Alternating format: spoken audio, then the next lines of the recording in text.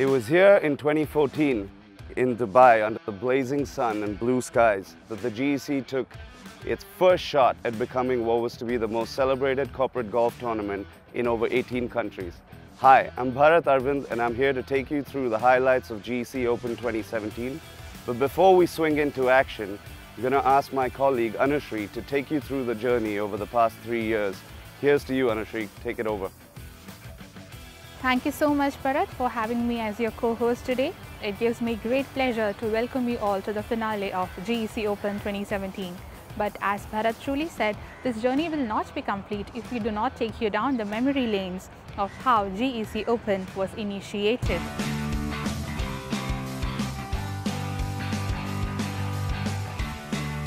"2014 was the year when the magnum opus was born.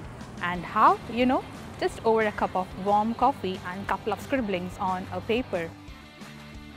GEC, Global Enterprise Connect, the vision and mission of which was to connect people, organizations, enterprises across the world on a global platform. GEC Open was born in this magnanimous place which the world calls Dubai. A melting pot of cultures, harmony, races, business cultures and much more. But beyond all that, Dubai as a place is also known for its fast-paced life. So everybody asked us, why GEC? Why golf? So GEC Open came as a fresh breath of air in this hard-paced corporate life, where peers and partners used to meet only in black tie events, which were a serious kind of event.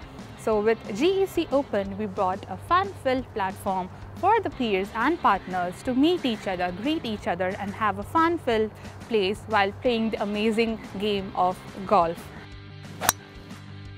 In 2014, GEC Open tied up with the Breast Cancer Institute. Coming across to 2015, we tied up with the UAE Red Crescent, Dubai Autism Center and KISS, Kalinga Institute of Social Sciences. 2014, the Address Montgomery played host to 72 participants from Dubai. The response was so overwhelming that we were forced to take the GEC Open across to 6 countries in 2015. The regions which we covered included Saudi, Oman, Turkey, Qatar, Kuwait and UAE for sure.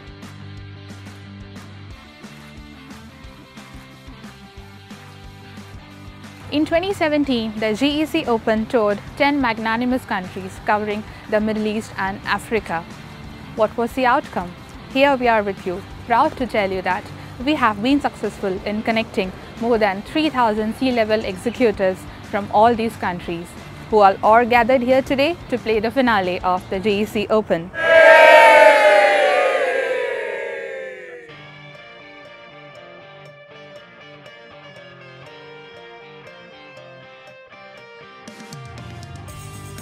We'll talk it over golf. Such is the enterprising nature of this game.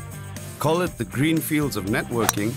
It was this seed of an idea that has become one of the most popular corporate golf tournaments in the Eastern Hemisphere.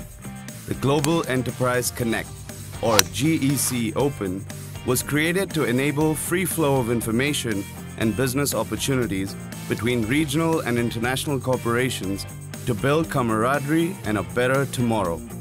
Global leaders and golfers synergize and strengthen their bonds through the tournament, beginning with a single round in 2014 in Dubai to 29 rounds played in 2017 across 18 countries. GEC Open's popularity is growing exponentially with each passing year. With over 2,400 corporate participants in the ecosystem, GEC is forging everlasting friendships and business relations. And I say, the journey is just beginning. In 2017, India hosted more number of national qualifiers than any other participating country.